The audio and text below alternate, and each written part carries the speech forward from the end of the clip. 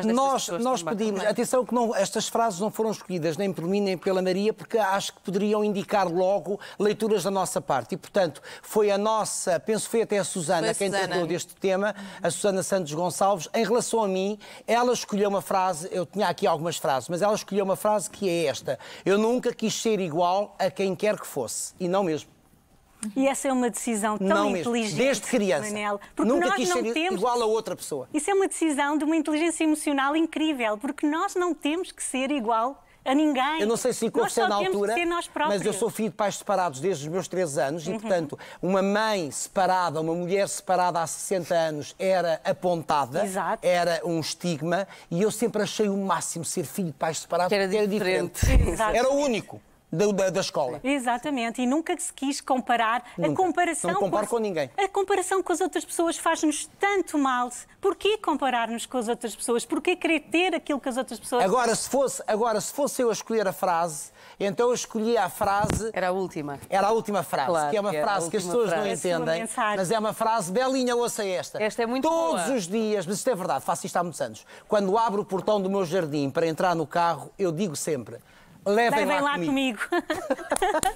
Que maravilhoso. É fantástica essa frase. Fantástica. Mas parece um bocado presunçoso, mas não. Levem lá comigo mais um dia. A sério.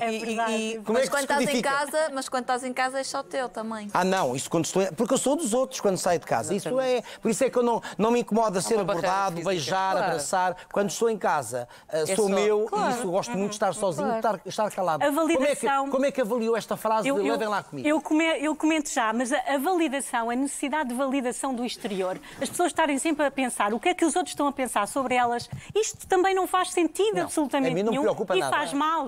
Inclusivamente a nível emocional. Agora, sou simpático para as pessoas que sou delas. Claro, exatamente. O levem lá comigo significa que o Manel se entrega completamente. A 100% neste programa. E os meus parabéns, Manel. É socialmente, depois em casa sou eu. Comigo. Claro, exatamente. Não, mas aqui o Manel também é o Manel. Porque não, isso é verdade. É genuíno, porque era impossível não ser. Está contratada. Já estamos um bocado... Não, vamos à tua frase então. Era só o que faltava. Olha ela a tentar escapar.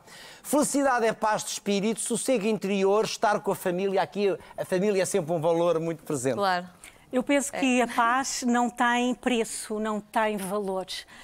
Por vezes temos que a comprar na nossa vida, não é? Há experiências porque passamos que nós temos que comprar essa paz e é muito bem comprada, digamos.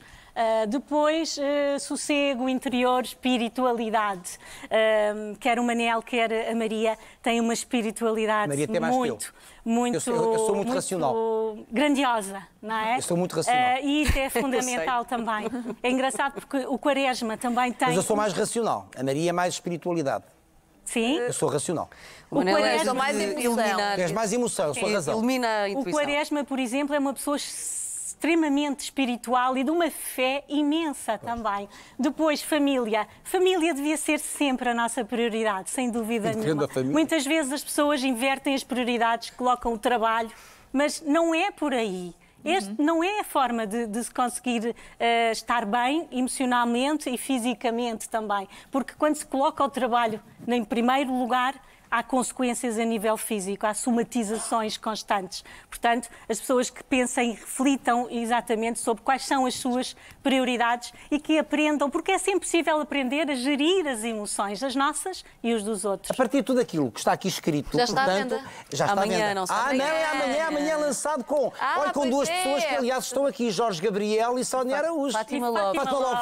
Pensava que era a Sónia, mas a Sónia também cá está. Jorge Gabriel e Fátima Lopes. 19 horas na FNAC do Colombo. Estão todos convidados. Portanto, já sabem, o livro passa a estar à venda a partir de amanhã e é uma ferramenta ótima. Se quiserem guardar. É uma ferramenta ótima para lerem e, sobretudo, para pensarem. Porque podem aprender muito. Claro. Tem aqui muito sem dúvida nenhuma. E tem as histórias de todas as 24 pessoas, 12 homens e 12 mulheres. Parabéns às duas para Obrigada. Maria. Obrigada. Levem lá com elas. Obrigada, Maria.